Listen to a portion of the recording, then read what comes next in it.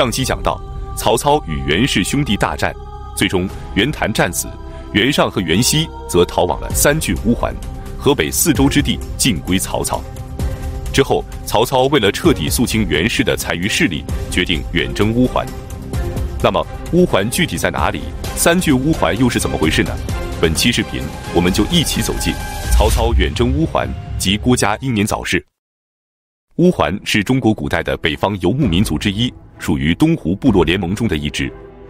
公元前206年，冒顿单于将东胡打败，东胡其中的一支部落迁到了乌桓山附近，即今天内蒙古阿鲁科尔近畿北部以及西拉木伦河流域。他们以山民为族号，定居了下来，从此便称其为乌桓。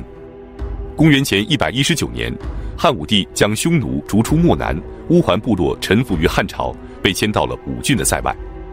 公元49年，他们又从塞外迁到了塞内，原来的居住地被鲜卑占据。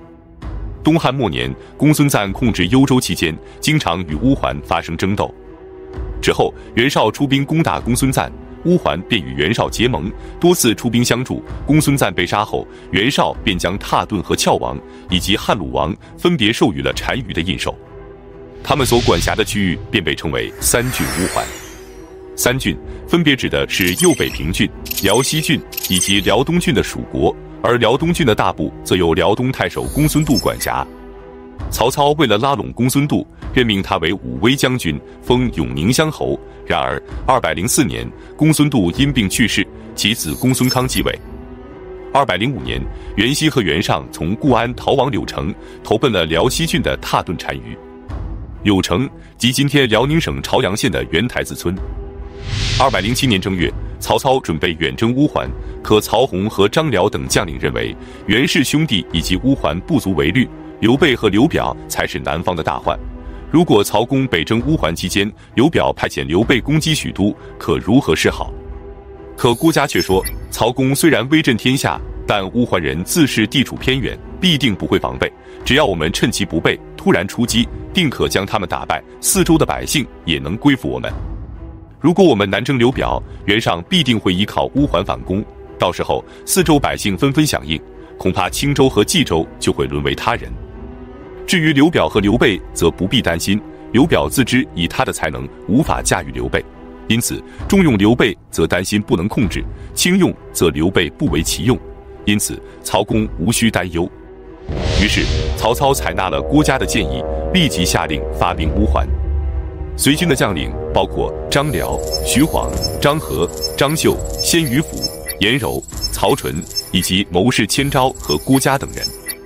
大军到达翼城，即今天的河北沧州时，郭嘉建议曹操说：“我们千里行军偷袭敌人，兵贵神速，可现在辎重太多，行军过慢，敌人很快就能得知消息，做好防备。因此，不如留下辎重，轻兵突进，以达到出其不意的效果。”曹操采纳郭嘉的建议，命令大军轻装简行。5月，大军到达右北平郡的吴中县，即今天的河北省玉田县。吴中是通往辽西的要冲所在，乌桓得知后，立即派遣大军前往驻守。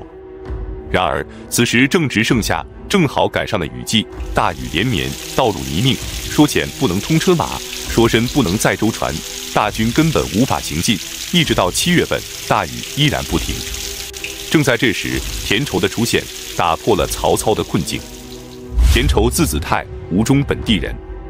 年轻的时候，他被幽州牧刘虞赏识，拜其为使者出使长安。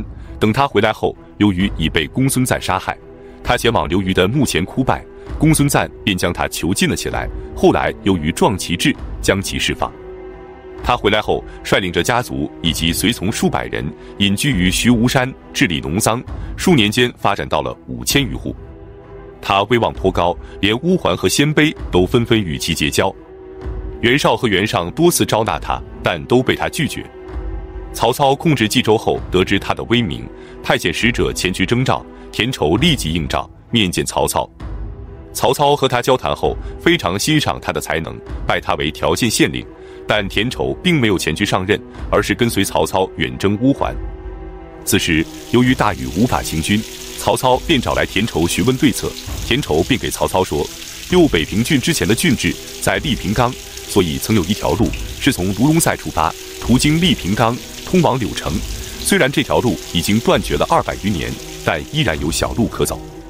他建议曹操假装退兵，使乌桓军放松警惕，然后通过这条小路直逼柳城。曹操立即采纳田畴的建议，命田畴为向导，大军开始出发。他们穿越徐无山，到达了卢龙塞山口。泸水从卢龙塞穿过，他们便沿着泸水北上，途经今天的潘家口水库，走了500多里险地，终于到达了白潭，即今天承德县以西的滦河镇。然后继续向东，前往利平冈，即今天内蒙古宁城的右北平镇。之后，他们穿过鲜卑草地，从老哈河的上游抵达了白狼山。白狼山位于今天辽宁省陵园县西南。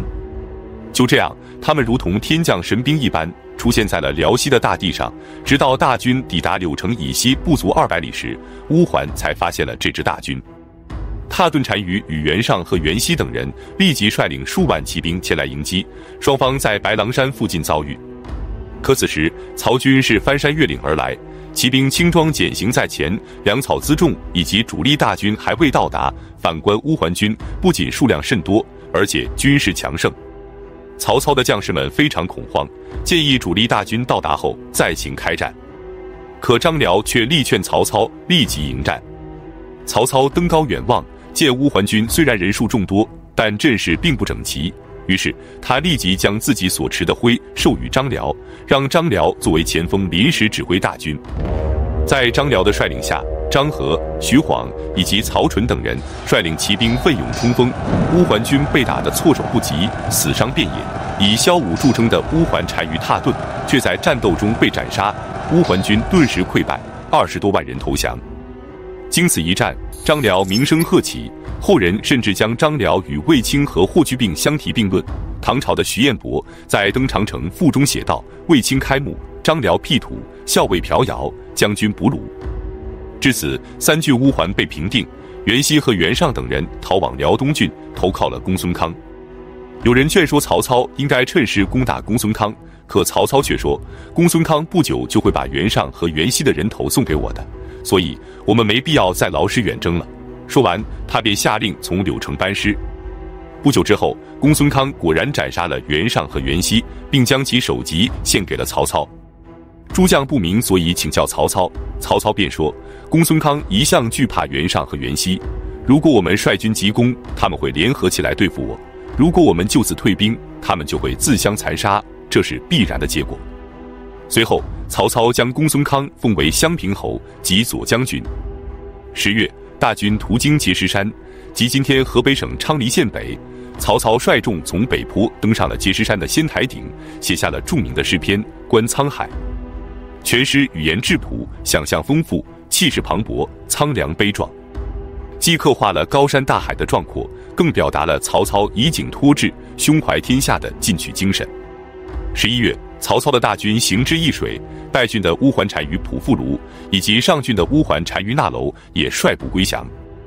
就在这时，曹操的重要谋士郭嘉，由于水土不服，加上操劳过度，生了重病，不久后因病去世，享年38岁。曹操非常哀痛，他对荀攸等人说道：“你们的年龄都和我差不多，只有郭奉孝最为年轻。本打算等天下战事平定后，将后事托付给他，可惜他中年夭折，实在是命运不济啊。”他上表朝廷说：“郭嘉跟随我征战11年，面对敌人总能应变自如。我的计策尚未决定，郭嘉就已经抢先一步想到了。平定天下的大功中，他的谋划功绩最高。于是上表朝廷给他增加封邑800户，并封为真侯。至此，3郡乌桓以及袁氏势力彻底肃清，北方的威胁基本解除。接下来，曹操便将目光转向了南方。208年正月，曹操还军邺城，着手修建玄武池，操练水军，以备与孙权和刘表水战。本期视频就到这里，感谢观看，下期再见。